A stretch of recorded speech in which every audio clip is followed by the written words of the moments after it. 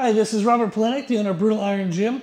I just finished up a great workout and I thought I'd share one of my favorite tips for muscle growth. Typically, when you're trying to train a muscle to get it to grow, it's suggested that you train that muscle twice a week.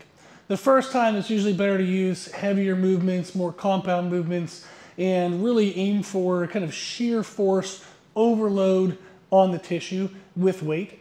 The second time of the week, it's typically better to do something that's more metabolic damage, more of a pump effect, a little bit more isolation, a little bit lighter weight, but you're still looking for high intensity and a high degree of challenge. In this video, I wanted to share one of my favorite techniques to use for that second day when you're trying to train a muscle twice a week. In this video, I'm training my chest for the second time in the week.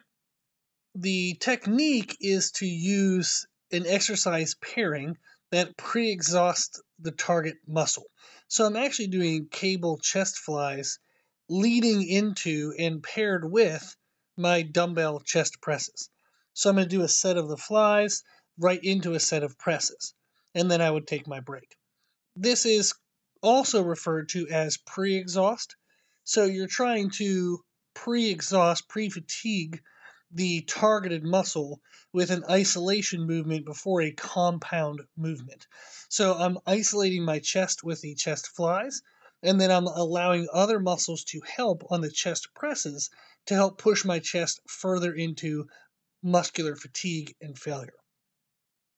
The benefit of this technique on the second workout of the week is that the isolation movement does decrease the amount of weight you can use for the compound larger movement.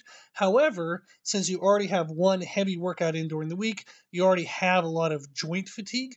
So this technique allows you to reduce joint fatigue while still maximizing muscle tissue damage.